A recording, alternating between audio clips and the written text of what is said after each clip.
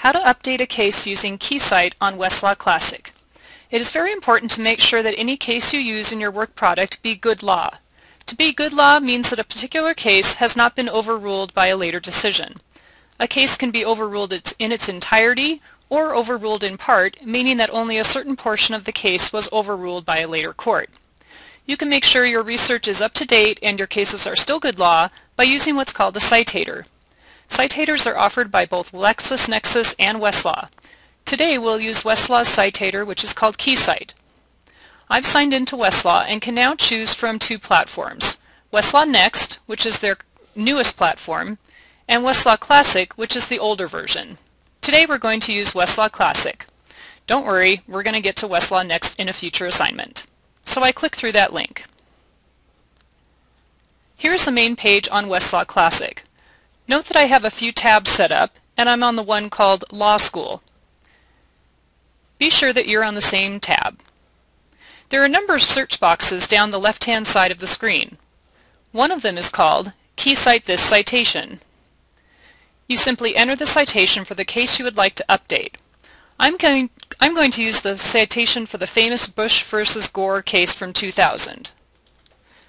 531 U.S. 98. And then I click Go. Note, I don't absolutely have to use capitalized letters and punctuation, but some systems are pickier than Westlaw, so it's a good habit to do so right from the start.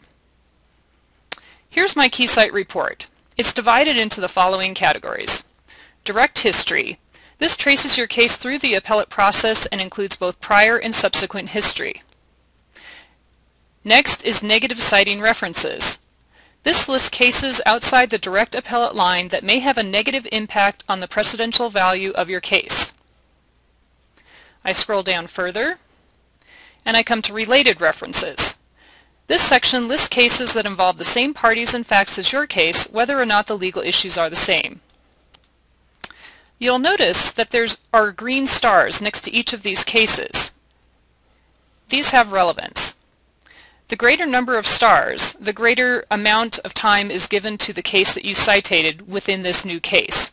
So 4 stars means that the citing case contains an extended discussion of your case, usually more than a printed page of text. 3 stars means that the citing case contains a substantial discussion, usually more than a paragraph but less than a printed page.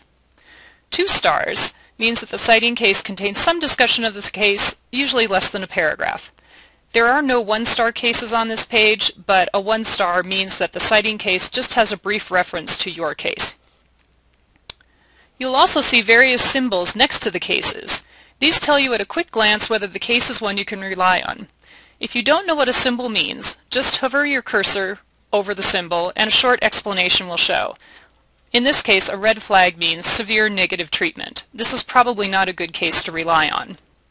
If you want a more in-depth explanation of any particular symbol that you find on Westlaw, go to the sitemap link at the top of the page. From there, scroll down and you'll get to the Help Center. Click on the Help link,